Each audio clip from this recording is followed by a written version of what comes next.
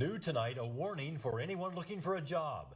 The Better Business Bureau reports many recent job seekers have fallen victim to scams. The BBB warns job applicants to be wary of any unusual interview tactics. Georgia MacArthur joins us in studio with advice on how to avoid becoming a victim when all you really want is a job.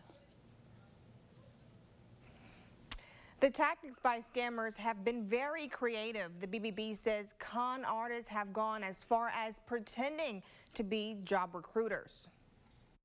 And there are some red flags of a job that might not be a real job. And mind you, these things can be hidden along with other legitimate job offers on legitimate job hunting sites like Career Builder or Indeed or Monster, all those types of sites. Job scammers have gotten very sophisticated, claiming to be legitimate employers, requiring interviews and even providing phony offer letters.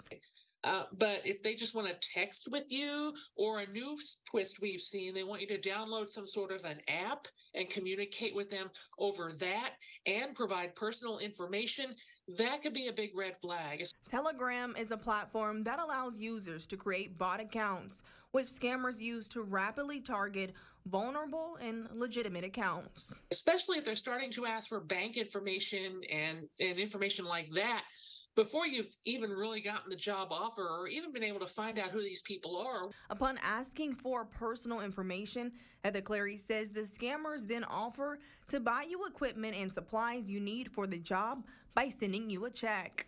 They want you to deposit that check. Keep some of it for your first week's pay, and then send the rest of it off to some supplier who's allegedly going to send you this equipment. And now you're left with a bad check in your account and are responsible for the funds. It's offered almost too quickly. That's a classic sign of a job scam. You'll want to check it out more closely. Officials with the BBB advise consumers to research jobs offers first. Beware of jobs that involve receiving and returning money. Be careful with your personal information and report suspicious job listings. Andrea.